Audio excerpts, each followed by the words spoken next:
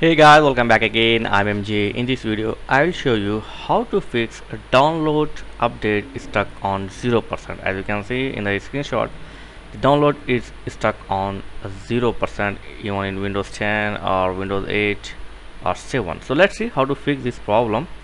So first here go to your start and start just type services. I will show you the step by step. Okay, type the services, open the services.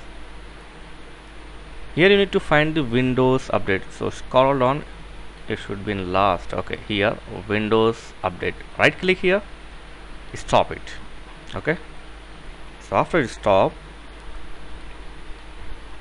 now go to your this PC like this, and here just copy paste this thing like Windows. I have given this all this thing in my video description link. Just copy and paste this Windows software distribution and hit enter and delete what you find here. Like just delete this. Okay, continue.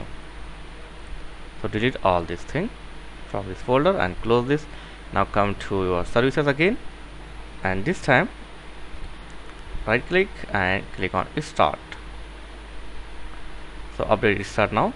So now restart your PC and check if the update is fixed or not. If this not fixed, go with the second option here. The second option is a very simple option. Go to your run command here, just right click on your Windows icon and click on command prompt admin. Okay, and here you need to type a simple code. I have given this code also in video description link. Just type this code like net space stop space wuauserv and hit enter. After this type this net stop dot bits. So this is the first code you have to type. After you type, close this command and again go to your C drive like this this PC and copy paste this code like distribution software all this thing and hit enter, and now delete all this thing. Okay,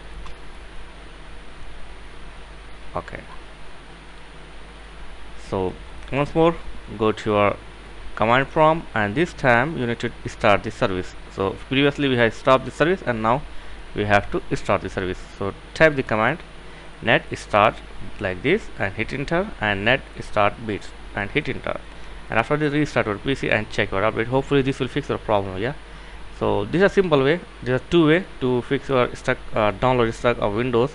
So I hope it will help you. Thanks for watching, and please like, share and subscribe. Thank you very much.